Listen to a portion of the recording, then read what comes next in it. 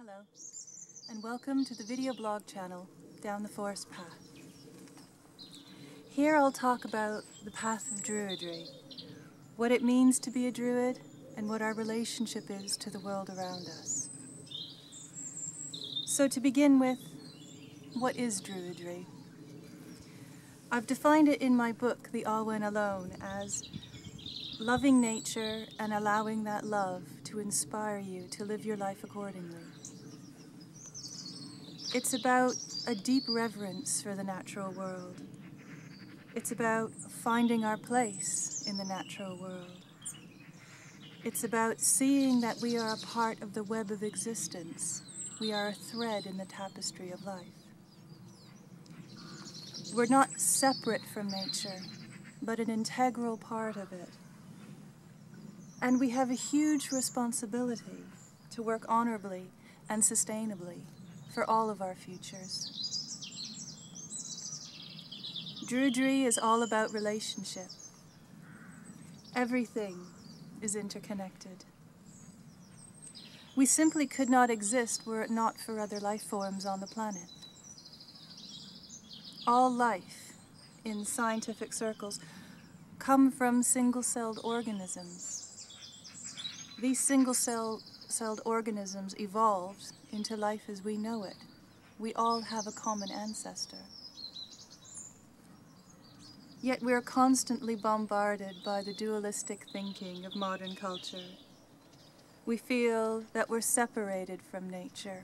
We feel isolated. We feel isolated from nature, from the gods, from our ancestors. And it's often reinforced. It's reinforced through marketing, through secular culture, through various theologies, psychologies even. In most cases, this is to ensure that there's repeat business. There's power and normalization happening. For example, how many of us have come across the concept of the food chain? Humans at the top, everything else below. Yet I would posit that people who adhere to this concept have never spent a night out in the mountains of British Columbia or swam in the ocean with sharks. Because then you'll know we're definitely not at the top of the food chain. We're simply a part of it. Like I said before, a thread in the tapestry.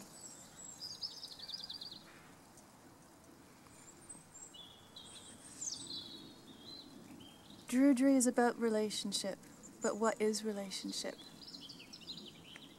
Relationship happens when soul touches soul, when we're inspired by that meeting of soul touching soul, where our hearts open out, communication is involved, and we manage to share our truths, being to being, whether that is with the stone, with the tree, with the clouds, our next door neighbor.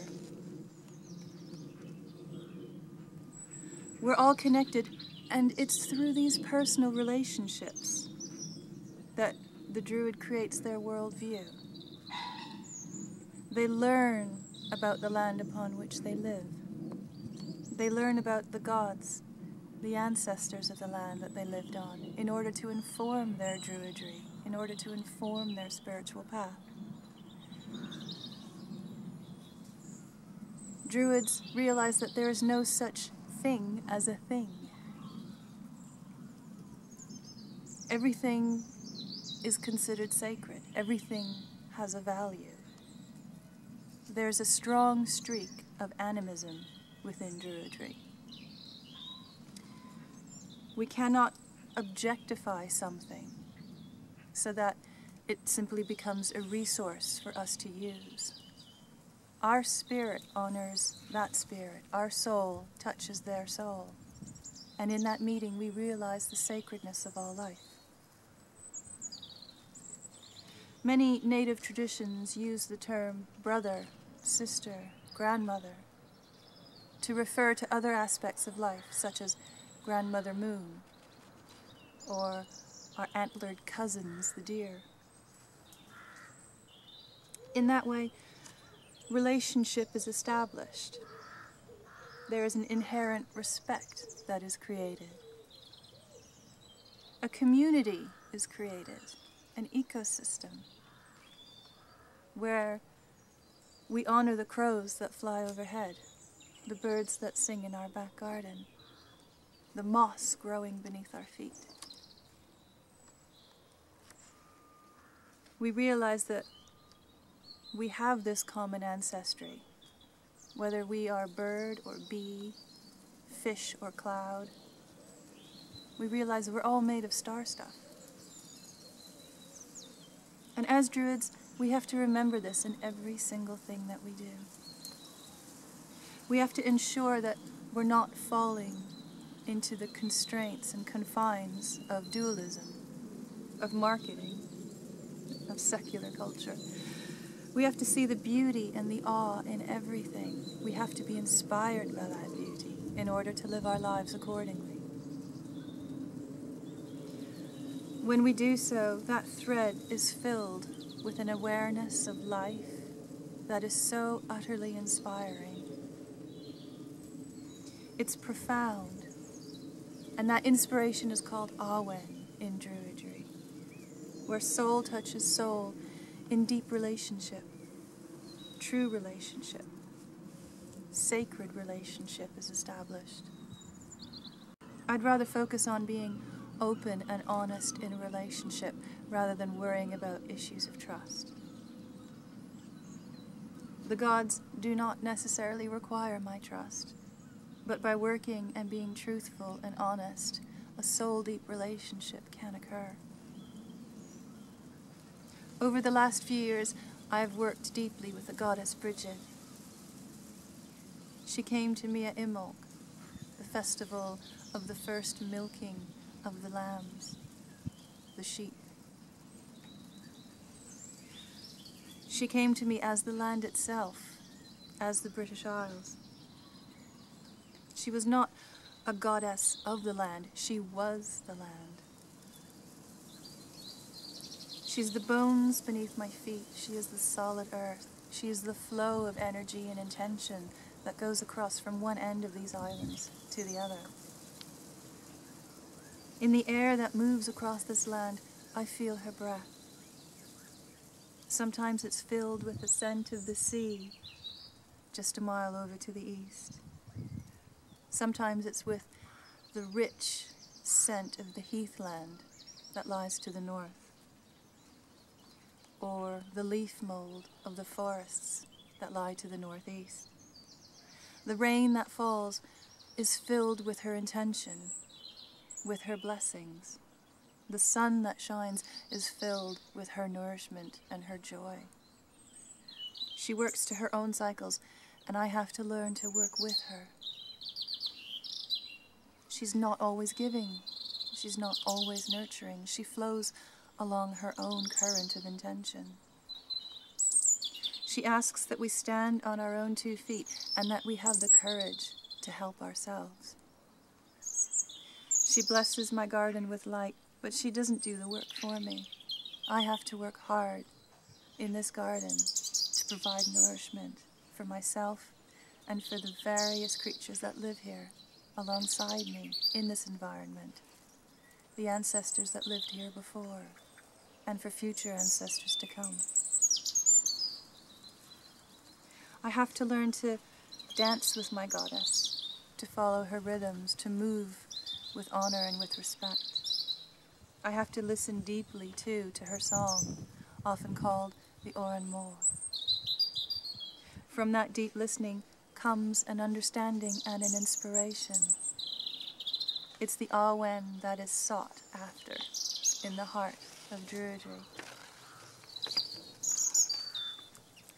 I cannot deceive my gods, for they're not omnipotent, but rather the relationship just wouldn't work. It wouldn't flow smoothly if it was anything other than open and honest. There's no room for growth, for change, unless we make room by letting go of certain things. We must empty our cup in order for it to be fulfilled. Years have passed and I'm still only learning, beginning to learn about this wonderful goddess and this land upon which I've lived for nearly 20 years in the British Isles. All too often in today's society we can feel disconnected from the land, from nature, from the world around us. Druidry teaches us that there is only one reality. This world and everything within it is utterly sacred. We can incorporate exercises to keep that connection strong, daily affirmations and rituals, so that our soul touches the soul of nature and we are inspired. Some examples of what you can do every day to remind yourself of that connection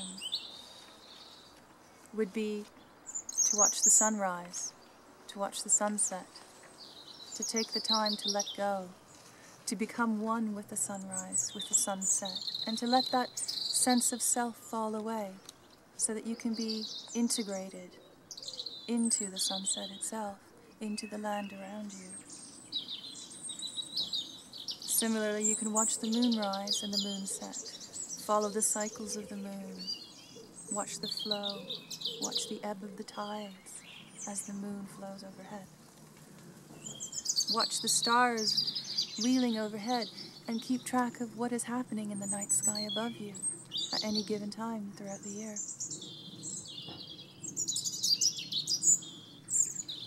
Even such simple acts as bathing can be seen as a deep connection to the realm of water.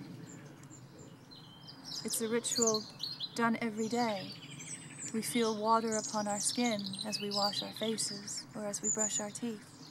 We can honor the element of water every single time we do this. When we live a life in gratitude for what we have, we realize how truly blessed we are.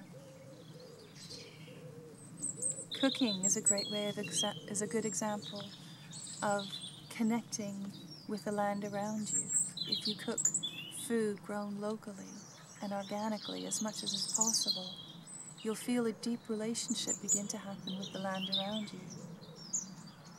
Getting back in touch with your food gets you back in touch with the land and the ancestors around you.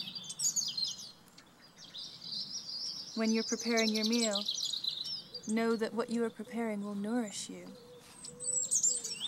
And in doing so, learn how you can nourish the land back in a reciprocal relationship.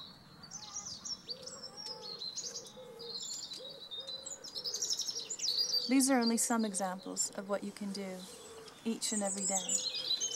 The list is endless. Having that connection with the natural world allows us to live a life that is more honorable, that is more sustainable. By taking the time out to pause and to nourish these relationships, we think about what we can do to even further our connection to the natural world. And then we simply go out and we do it. We find ourselves blessed with the knowledge that is born from experience, and we are truly blessed by it. That's all for today, and I'd like to thank you for joining me. I hope that you'll come back for more videos, and if you'd like to find out more about Druidry and what it is that I do, you can visit my website at www.joannavanderhoeven.com. Thanks, and I hope to see you again.